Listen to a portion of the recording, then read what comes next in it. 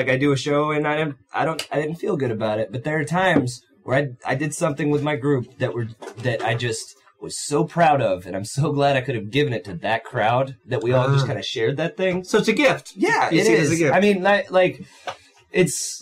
I could give better gifts sometimes, sure. Sometimes I'm regifting or like giving something that I didn't want in my house or whatever. But I really love the idea that like that's something that none of their friends could get. We shared that moment, and then I will remember it forever. There are certain shows that I could literally just react out for you right now. So you remember the blue paint? Yeah. But you wouldn't. I don't. No, I don't remember any of it. Yeah. I take excessive notes when I'm coaching and teaching because otherwise I'll be like, I don't know what just happened, but I feel good. And that means you did a good show. But I can't teach like that, right? So I like it. I like it because there isn't anything else in the world like it, in that like Wendell's saying, when you're doing a show and there's a crowd of people, they all get to feel this experience and be part of it. And it's visceral, and it's like we're all feeling the same things. So like, for instance, on Saturday, when they did the Megaphone show. I was going to bring that up. They were so good. It seemed like they were all connected, the audience and the stage. Absolutely. Like a Grateful Dead concert. Absolutely. The whole room, it's the synergy. Yeah. It's the synergy. They felt it. Everybody in that room. The only people that ever get to experience that are those like 100 people that were there. Mm-hmm. I mean, everyone felt the same thing. If they were warm, we were all warm. If it were like, when people laughed at things, they were together. It was like such a full unifying moment. And we don't have those, like a sketch show can be like that, but I guess the energy is slightly lower. And with a sketch show, like, people, performers and the audience have different expectations for what's going on. They're like, you put effort into this and you wrote it and then you rehearsed it. If it's not, quote, perfect, and perfect is a variable that means many things to different people. If it's not, quote, perfect, they're not into it. Like, there are some times when, like, I'll do a sketch show where we do 2 of the same show in a month. And if somebody comes and sees the second show or sees both shows and they can say, oh, well, you did it better last time. That means they were taken out of the experience to have to reflect upon how that went or whatever, or like they know the person. So they're like, I remember when they wrote this or whatever it might be. They're not fully in the moment. Whereas when you're in improv, it's being created in front of you. It's a magic trick of comedy and everyone's in on it. It gets created by the audience. When the audience reacts, that's what makes the comedy. It's not like we're going to do this joke whether or not you guys like it. If you're talking about cars for 10 minutes, or not 10 minutes, but if you're talking about cars for 1 minute, and then the audience laughs when somebody sneezes, that you're talking about sneezes. I mean, sneezes are it forever. Yeah. And the fact of like letting the audience guide you through that thing and just being open to that, I don't know, there's something magical and wonderful It's a different energy. My argument is it a better energy? Because there's an energy to coming up with a sketch idea that I love. Like I said in the workshop, I'm walking my dog Summer and I think of a sketch idea. I drag Summer home and then Summer and I start writing the sketch. There's an energy that... I'll follow the steps of the energy. Oh, I just thought of the greatest sketch idea ever. Now I'm writing it. I'm a little disappointed because it never looks good on paper. I'll look at it the next day. I keep working on it. It's getting back to the energy of the idea, and that's energetic. And then I write the sketch, and oh my God, this is great. Then I read it to the kids in the hall, and and they get laughs. And then the moment where it's performed then again, I'm about to defeat my own argument. Even if it does well, I gotta admit, that's my second favorite energy of that. My favorite is the first time I thought of the idea. Yeah. Exactly. Yeah. So that's exactly. That's what the improv is. The first time you thought of that idea, it exists and it's perfect. It's like love at first sight. Right. Which real life, whatever, who cares? That doesn't exist in the like real love. It's like infatuation. It's the same with this moment. You're like, ooh, that's fun. Well, and see, to me, I guess, because there is a marriage between sketch and improv. Right. Oh, yeah. We do Grateful Dead shows. You do. And there's a special energy when we break from it and we... Yeah, and even as, a musician or as a sound guy, like there's an amount of improv, there's an amount of this is what we do all the time, every time, and whatever happens in between is what happens in between. But for me, I guess, coming from a theater background, because that's where I started my tech world, was in 8th grade in theater and all that kind of stuff. And to see the world of theater now, to see shows like, let's just say something iconic, Phantom of the Opera, Les Miserables, that even though they've been around for years, are now an evolving show.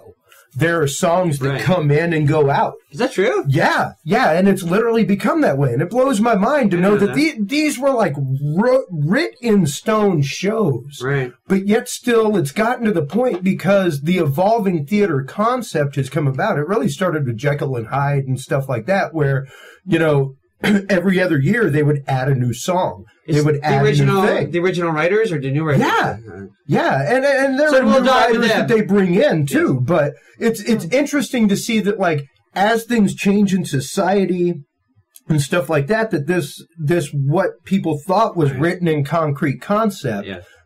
Actually starts changing and morphing. And how much of that do y'all do in your sketch writing? And because I know Amy, even with the neighborhood, has used a few sketches here and there that have been repeats and stuff. Oh yeah. How many times do you actually rewrite things in accordance to how the audience reacts? Because I know bands do it all the time where it's like, dude, when we hit this lick, like people went nuts. And it was one of those like, right. The ninja in me had that recorder in my rack every time. So our hour and a half long show was recorded and everybody left with it on a thumb drive to rehearse it like football footage. Right. I'm going to answer your last question in a second. Yeah. I'm going to go back to a few points you were making. Sure, sorry. No, it's good. I touched them.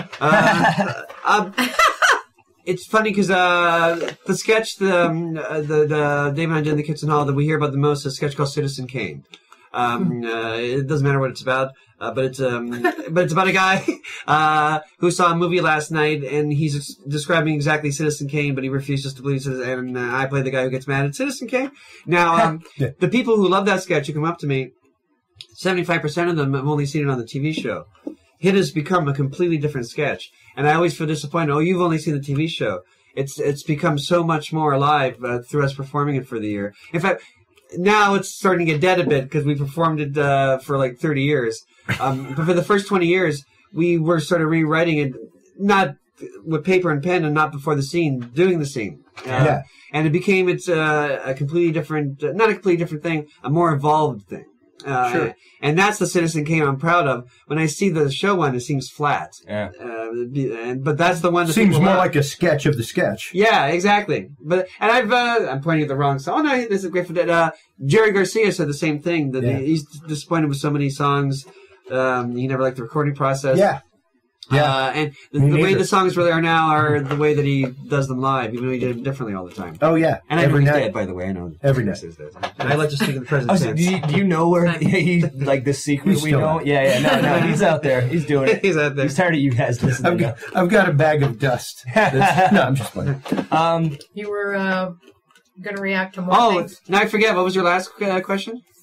Oh, no, just how frequently do y'all do stuff like that? How frequently is it that you take something that you've written and morph it every time? Every time, because we never plan it. If we sat down and planned it, like on our tour bus before the show, tonight we're going to morph that scene. Oh, no. I know you don't mean that. Yeah. But I want the microphone to know that the inanimate object in the room. Yes, it happens naturally. No thumbs are sold. No, like I bet Grateful Dead.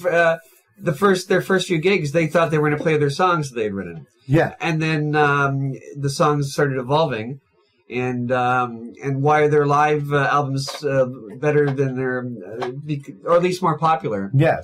I actually like. I love the studio albums of the day. Working Man's Dead and American Beauty are the two best albums absolutely ever. And Garcia's first solo album. Yes. Yeah, I can talk Grateful Dead. I can talk German. And to me, I guess it's the fact of there is that improv. There, it's the synergy. Like I explain it to people all the time, and they look at me like I'm a freaking hippie Fruit Loop.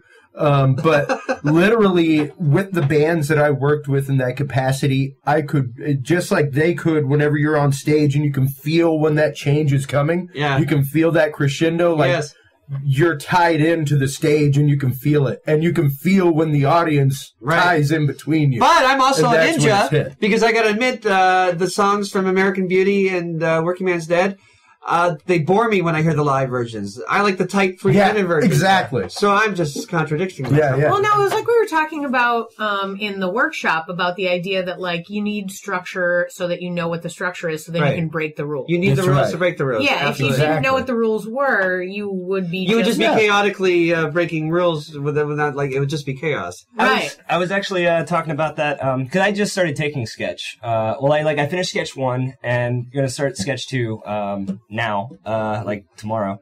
Good luck. Yeah, no, I'm excited. I'm excited. I love the teacher. Yeah, it's going to be great. But I brought my younger brother and a buddy that I work with in because it was one of those things, like, my younger brother is not like me. He doesn't want to perform. He wants to make comedy, but he's not really about everybody looking at him all the time. Sure. So I was like, all right, birthday present. I'll sign you up for sketch 1. I'll take it with you. You know, I've been doing improv, for a while. So I started taking it, and it's one of those things where, you know, that class, I felt like, I was like, okay, now I learned all of this in improv just in a different way, like the 3 beats, like fish out of water, that kind of stuff.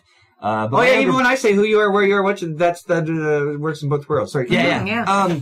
But my younger brother and my friend are like, whoa, 3 beats. I never thought about that. And it's like, I've been thinking about 3 beats since I was like 8.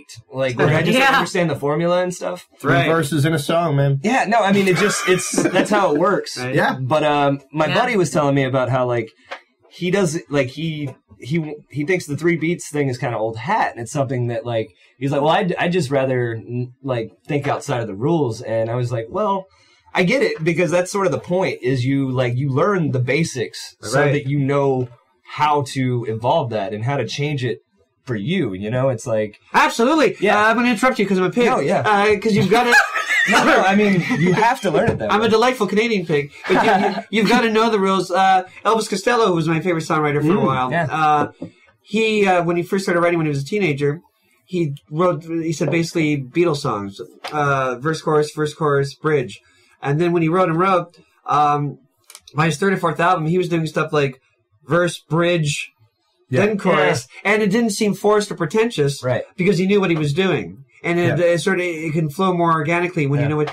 Rule breaking can even flow more organically when you know what you're doing. But he had to have those 3 or 4 years where you wrote verse, chorus, bridge. Verse, chorus, bridge. It's like Ralph Macchio learning wax on, wax off.